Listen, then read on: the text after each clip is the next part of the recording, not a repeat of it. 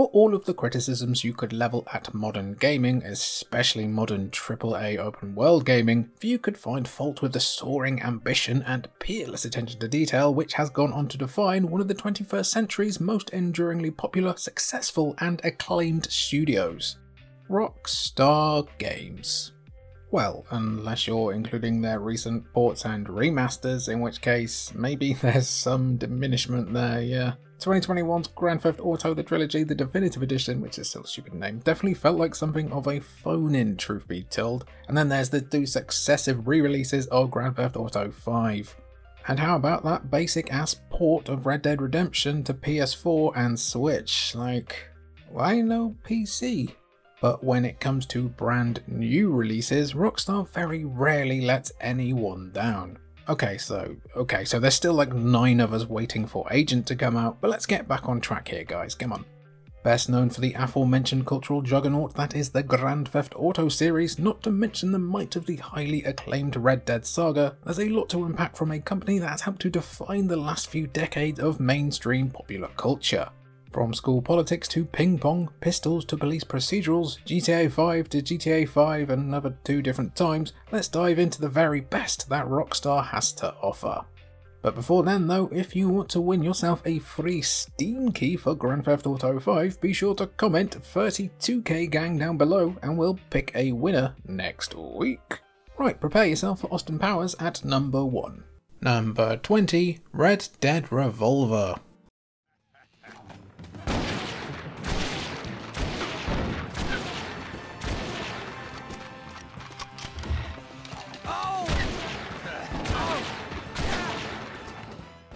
Alright, so it's not the greatest game to bear the Red Dead stamp, but that's no reason to skip over the title that introduced players to Rockstar's take on the Wild Wild West.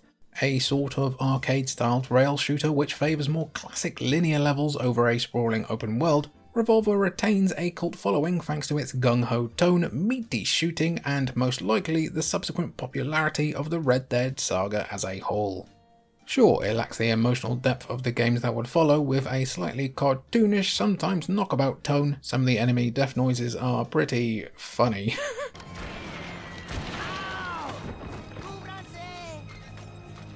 But there are heaps of fun to be had zipping around the American West, burning through lead as though you're trying to cause a national shortage as you dispatch scores of enemies with your trusty 6-shooters. It also marks the introduction of the infamous Deadeye targeting system that would become a series staple, as well as the birth of dueling as an iconic Red Dead combat mechanic. If you want the de facto arcadey-ass spaghetti western game, Revolver is plenty charming. Number 19, Rockstar Table Tennis.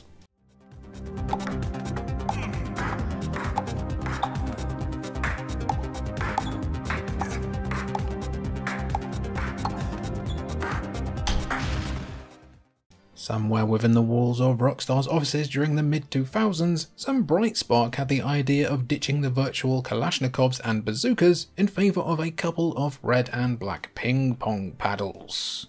Maybe there was a table in the break room, maybe it was a bet, or maybe Rockstar wanted to muscle in on the sports game market without having to compete with the might of EA Sports. Rockstar's spin on table tennis remains one of the few sports-oriented titles the studio ever released, not that you'd know from actually playing it. While some players criticise the game for a lack of overall depth, I mean, how deep can a ping pong sim ever truly be, mind? Most contemporary critics were enamoured with its smooth, fluid animations, competent AI, and addictive replayability, all of which still hold up remarkably well today, especially if you play it on Xbox Series through backwards compatibility. In short, it's ace. Why you boring me? I'm right. Sorry. My personal favourite thing about this though, it used to be more commonly called Rockstar Games Presents Table Tennis, as if Rockstar was presenting the very idea of the sport. It's like them calling San Andreas Rockstar Games Presents the idea of keeping up with the damn train. Number 18, Midnight Club, Los Angeles.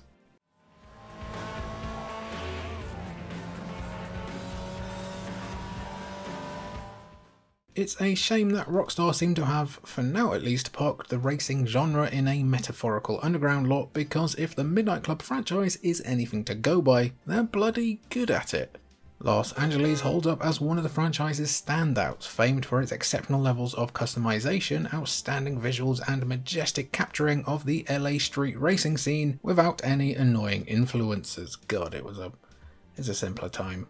However, that's not to say that Rockstar couldn't dig deeper into the nitty-gritty mechanics that define whether or not a racing game lands poor position or veers off into a nearby storm drain. As an arcade racer, Midnight Club Los Angeles remains one of the finest of its type, with smooth yet pulsating drive mechanics providing a prime platform from which to enjoy the streets of LA as it hurtles past the windows of your souped-up Ford GT. GTA 5 may have some mighty fun racing, but it doesn't quite hit the same. To quote Rockstar, the best way to see Los Angeles is at 245 miles per hour. Number 17, Grand Theft Auto 2.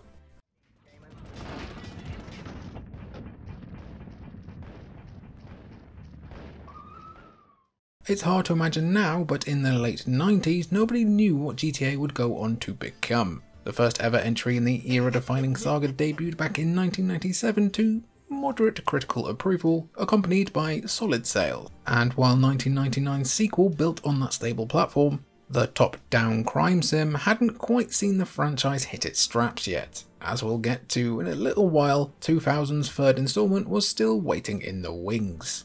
Yet there's plenty to admire about Rockstar's second bite of what would become a colossally successful and profitable cherry. Following the saga of a nameless ne'er-do-well tasked with performing various unsavoury missions for a range of even shadier criminal organisations, there's certainly a sense of a franchise just starting to take shape. The retro-futuristic setting of Anywhere makes for an appropriately gritty backdrop coupled with a pleasing variety of diverting missions and story points. There's a lot more here than the somewhat basic visuals may suggest, but the complexity and true ambition was still to come.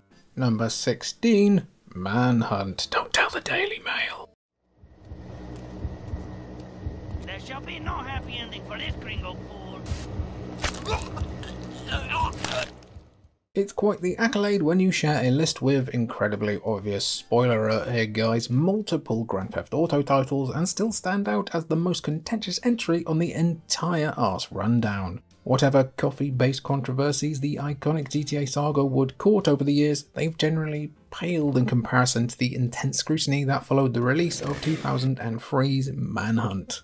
It's not hard to see where such hysteria came from, especially in a world that hadn't yet had to suffer through Hannah Montana. Manhunt was unapologetically grim and nasty, and despite its age, still provokes a shudder of unease and a few waves of nausea with every plastic bag-based takedown and cold-blooded execution. All that aside, the stealth mechanics are implemented with Rockstar's signature style, lending the game far more depth and replayability than its grimy exterior might initially suggest. Nobody made being a bad dude feel so very good, quite like Rockstar. If you can see past the savagery, especially if you've been browsing the horror section on Steam for longer than, 10 minutes, there's a very solid stealther lying beneath the grotty surface of this trip to Casa City, with the kind of grim cynicism that you just don't get in the mainstream these days. Number 15, Midnight Club 3 Dub Edition Remix. Though Midnight Club Los Angeles was a fine addition to the series, the third installment was surely its polished apex. Set across 3 US cities including the heartland of American motoring, Detroit, MC3 tasks players with distinguishing themselves as the finest street racer on the grid, all while customizing their sweet rides and unlocking new vehicles in a bid to rise the metaphorical ranks of the underground circuit. It's pretty comparable to the best of the Need for Speed series, sharing a similar setup and sensibility with something like Most Wanted or Underground 2, which is still a banger by the way. We reckon it might even outstrip the NFS franchise in a few key spots, with a more challenging AI that pushes you to become the best rubber-burning king of the streets that you can possibly be. Very few games before or since have captured the intensity and pulse-quickening majesty of the underground racing circuit quite like this slice of pure 2000s brilliance, and we can't imagine that many ever will. Nobody was talking to you, please go away. Number 14, Grand Theft Auto Liberty City Stories.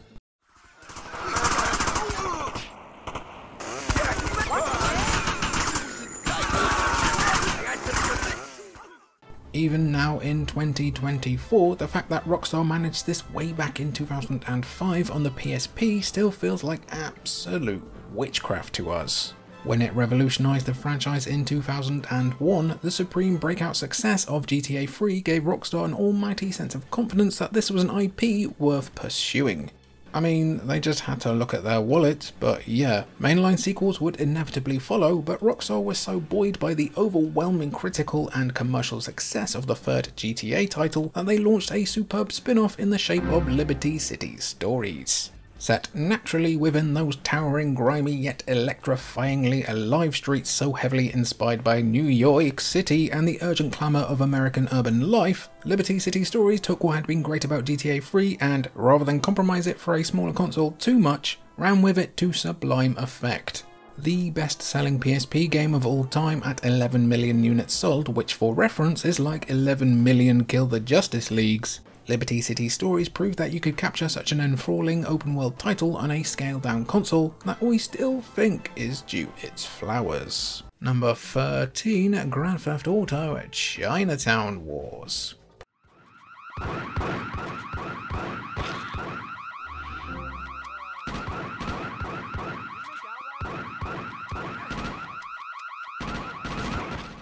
Portable markets are rarely as well served as their bulkier mainstream contemporaries, but Rockstar really cared about handheld gaming for a while back then, let's be honest, with Chinatown Wars standing tall as the undeniable and enduring proof of just that. Released initially for the DS, then later for the PSP and iOS devices, it saw Rockstar aiming to stamp the earlier top-down GTA sensibilities onto a market better known for small-scale baking sims, cutesy management titles, and Carol Vorderman. But could they hold a candle to the big Vords? Boy, did they manage it. Capturing the anarchic majesty of the mainline saga in all its glory, albeit on a obviously smaller scale, the tale of protagonist Huang Li's search for revenge on the streets of Liberty City truly enthralls despite its diminutive mode of delivery. Chuck in some lovely cel-shaded graphics and the ability to sell a lot of drugs, and you have the closest thing to a cult hit that the series possesses. If nothing else, it's easily among the best Nintendo DS games ever made. Take that, Nintendogs. Number 12, Grand Theft Auto Vice City Stories.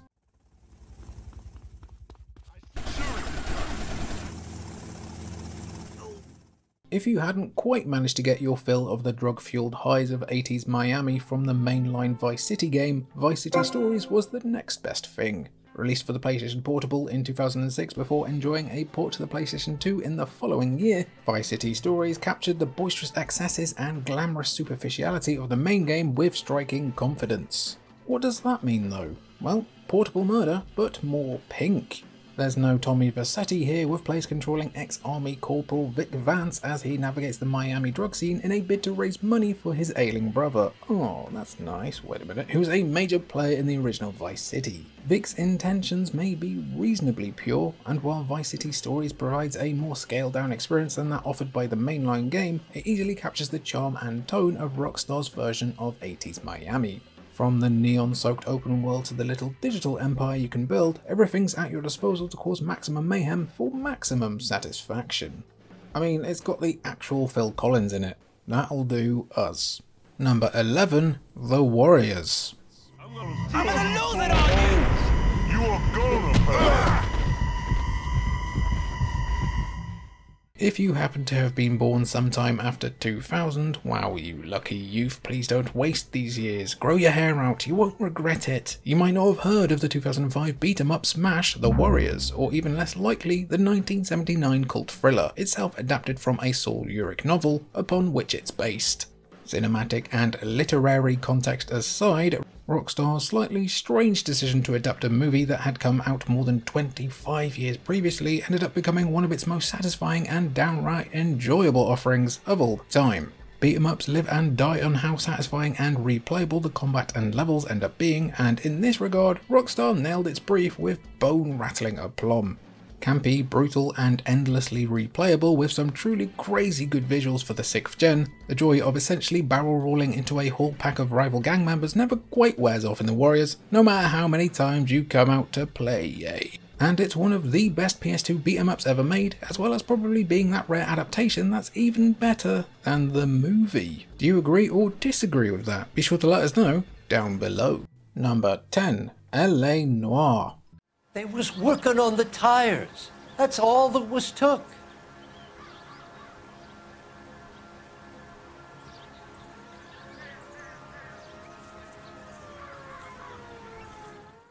It may sound like an odd thing to say about a company that has staked much of its reputation, inadvertently or otherwise, on a few mammoth franchises, but one of Rockstar's most endearing traits has always been their desire to try something new in the hopes of a unique result. They did it with table tennis, they did it with the Warriors, and they certainly did it with LA Noire. I had a bit of a tremble in my voice when I said noir then. Noir. Action-adventure police procedurals are still rather few and far between, yet Detective Cole Phelps' investigation of a drug distribution ring within 1940s Los Angeles, Rockstar sure love LA, don't they, felt like a watershed moment for audiences to realise just how engrossing such titles could be if done correctly. Open world roaming remains, albeit in a much more restrictive form, yet LA Noire really builds its church around those core procedural mechanics, questioning witnesses, interrogating suspects and hunting for very subtle clues within the game's deeply immersive virtual world.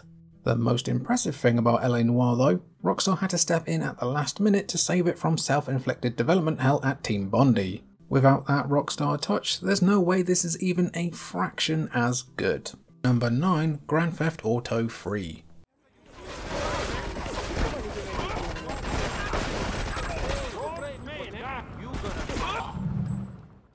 Bang! This was the true moment of genesis for Grand Theft Auto. Gone was the top-down bird's-eye viewpoint, replaced by a third-person perspective that continues to define the franchise today. GTA 3 was released just a couple of years after the moderate success of the second game, yet the contrast between the titles is hard to believe. The best-selling release of 2001 was a complete game-changer. Rarely had such immersion been captured with such authority and majesty, with Liberty City humming with the vibrant energy of the hulking metropolis from which it drew influence. Following small-time criminal Claude's wordless rise through the ranks of the criminal underworld, GTA 3 was an explosion of the elements that has gone on to define the franchise as a whole. Carjackings, drive-bys, shootouts with the cops, you know, all that proper GTA stuff. Rockstar ran with what they developed during the early 2000s, and they haven't looked back since. GTA 3 may be rough around the edges nowadays, but remind an old head of the joy of nicking a Banshee from a car lot window, and they will start beaming from ear to ear.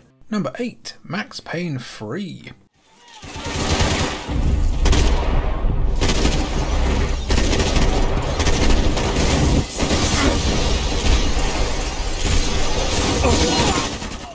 Last year, we, being in the game's eternal fan club, cited Max Payne 3 as one of the games to play before you unalive. While such accolades are never handed out lightly, we'd once again urge you to consider Rockstar's Bullet Time Bonanza as arguably the finest entry in the saga and one of Rockstar's most gut-punching glories. Rockstar didn't have developmental control of the first two installments in the Max Payne saga, taking the reins proper for the prequel to blistering effect. Gunplay feels meaty, satisfying and varied, while the added weight and dare we say realism added to diving about in slow-mo bullet time lends a greater sense of punch and gravity to proceedings. Add to this the raw, gonzo-style VHS visual tone which defines the game's hard-edged aesthetic, and you've got a recipe for blood-soaked success. Max himself might be as acerbic and rough around the edges as he's always been, but this feels like the apex for protagonist and series alike. This is probably the last linear game Rockstar will ever make, but what a whipper it remains. Number 7. Bully.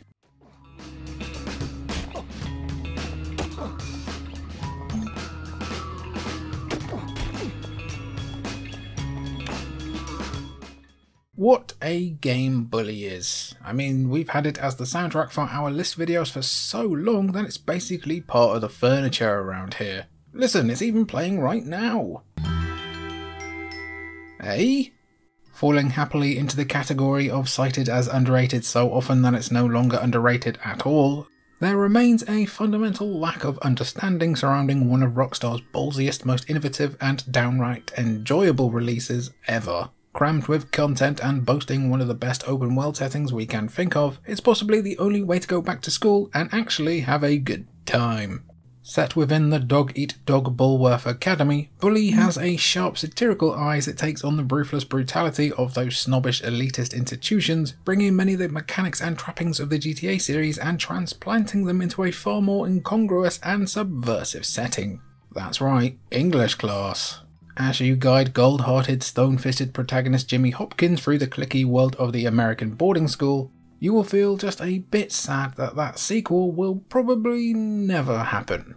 But then the soundtrack kicks in and you will be 13 years old all over again, if only for a minute. Number 6, Grand Theft Auto Vice City.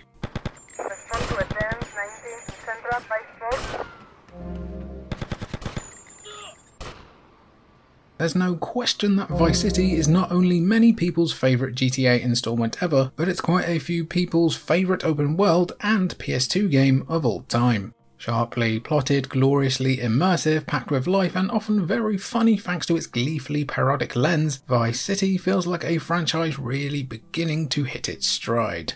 The true pleasure of Vice City lies within the streets of its eponymous setting. There's nothing like cruising the Miami beachfront in your Predator 2-seater illuminated by the enchanting soak of neon lights while being accompanied by those tangy tones of Wang Chung's Dancehall Days or Yes's Owner of a Lowly Heart. If you can create a game in which simply existing within the open world is a sufficient enough reason to boot up your console or flip open your laptop just so that you can bask in those vibes, you've succeeded in your mission as far as we're concerned. Few moments in gaming history will ever top hopping into an open-topped roadster and hearing Billie Jean blaring out for the very first time. Glorious. Number 5, Red Dead Redemption.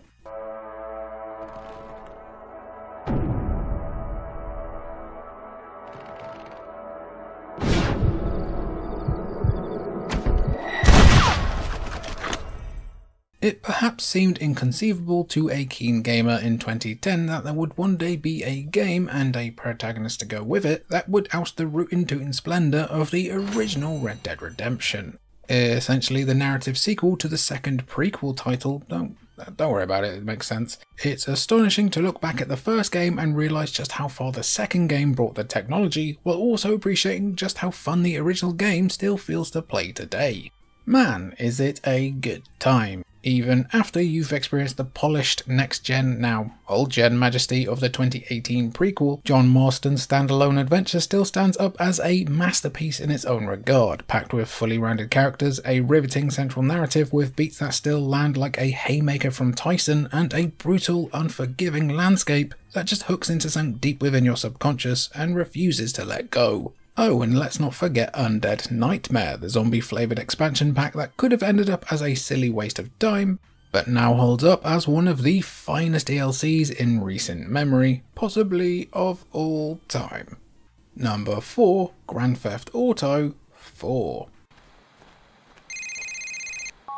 Nico, it's your cousin. You want to shoot some pool? Shit, Roman, I can't talk now. Damn. If Vice City was all about evoking the heady cocaine-fueled excesses of the 1980s and GTA 5 eked out its satirical dividends from an era increasingly defined by social media, celebrity worship and a sort of vapid superficial cultural malaise, GTA 4 was all about picking apart the illusions of the American dream and leaving them in tatters upon the muddy turf. Such subject matter has proved popular within literature and movies before, yet few mainstream games possess the temerity to tackle such weighty subjects. Enter Niko Bellic, arguably GTA's greatest standalone protagonist, as he trudges the sidewalks of Liberty City, reborn for the 7th generation of consoles and dripping with the grime, filth and moral decay that fans had come to love and expect. There's very little glamour to be found as Niko forges his future in this ruthless new world melting pot, but boy is there a lot of polish to be found behind the scenes. From the highly developed AI controlling the patrolling police cars to the unparalleled immersion evoked by the jam-packed cityscape to the fact that you can ragdoll basically across the entire city during a car crash, GTA 4 took the franchise to astonishing new heights, even as its protagonist was often forced to plumb desperate new depths in what we think may just be the best GTA story ever told. Number 3, Grand Theft Auto 5. Mike, this your frequency? Let's offer you the end of the walkway, top of those stairs.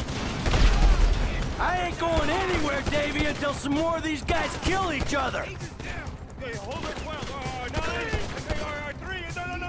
An absolute colossus if ever there was one, GTA 5 is by far and away one of the most successful games of all time, and their games online section has grown into an enduring success that continues to enjoy a bulging fanbase after more than 10 years. 10 since it opened its servers, and the gates of hell basically opened with it.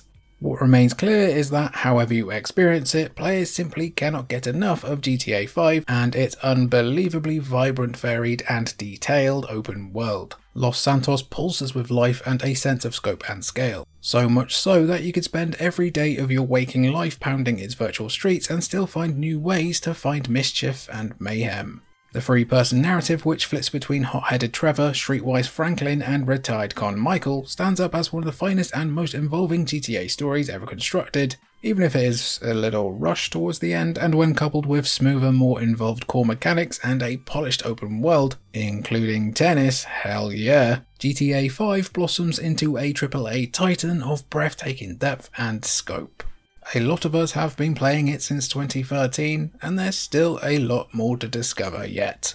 It's a shame that we never got the single player DLC that the game deserved though, but a sequel is finally on its way in 2025 in the shape of the hugely anticipated GTA 6. No pressure or impossible expectations to live up to there then. Number 2, Red Dead Redemption 2. If you ain't gonna be civilized about this.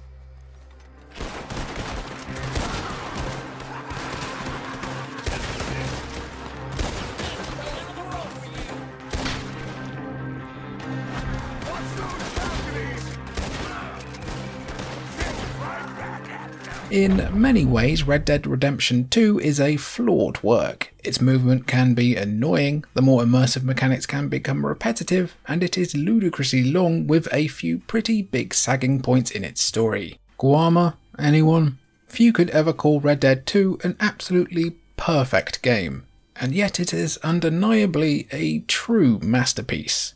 A towering testament to Rockstar's unrelenting endeavour and boundary-pushing ambition, a prequel tale of Arthur Morgan and his band of ever-fading gunslingers has left a mark that few pieces of media, let alone video games, have ever come close to achieving. You can really sense the absolutely absurd budget in almost every pore of Red Dead Redemption 2, from the ability to start a conversation and feud with basically anyone to the depth of its characters to the shrinking horse balls. Red Dead Redemption 2 has set an impossibly high bar in terms of AAA open world design that frankly nobody has gotten near in the 6 years since release. Breathtakingly beautiful, staggeringly detailed, richly complex, and replete with a heart-rending character arc for the ages, Red Dead Redemption 2 is worth its plaudits and then some. However, it doesn't have Samuel L. Jackson, so the only true winner for the best Rockstar game of all time has to be number 1, Grand Theft Auto San Andreas. I'll have 2 number 9s, a number 9 large, a number 6 with extra dip, a number 7, 2 number 45s, 1 with cheese, and a large soda. Is this the greatest game that Rockstar has produced so far? Cluck? Yeah. It's easy to look at San Andreas now and, with the hindsight of more polished games, view it as increasingly antiquated, even absurd at times. There's an undeniably cartoonish aspect that the urban titles share with the likes of Vice City and GTA 3, which is apparent within about 5 seconds of the main cast starting to talk. That, of course, is part of the joy. San Andreas creates a world that both then and now can be impossible to tear yourself away from. Gamers had rarely seen a release that harboured the endless depth and ambition of San Andreas, a game bulging with side missions, customization options, Easter eggs, and aspirational body types. One minute you're sitting in the barber's pondering whether to go for dreads or a high top, the next you're comically BMXing around the local skate park trying to become the hood's answer to Matt Hoffman, all before cruising down to the gym to pump some iron in preparation for your latest cab driving assignment. Add to this the endlessly memeable monster main narrative, a blisteringly good licensed soundtrack, and some of the best, most bonkers missions in the series, and you have the makings of an undisputed classic and first ballot entry for the Video Game Hall of Fame, as well as Rockstar's absolute apex. And this is despite those fucking RC missions, fuck's sake, fucking flying, why won't you fucking fly properly, you fucking bricks? And that was our video looking at the very best Rockstar games ever made. What too high? What too low? Let's know down below. I, Jimmy, for Culture Vulture, and thank for watching.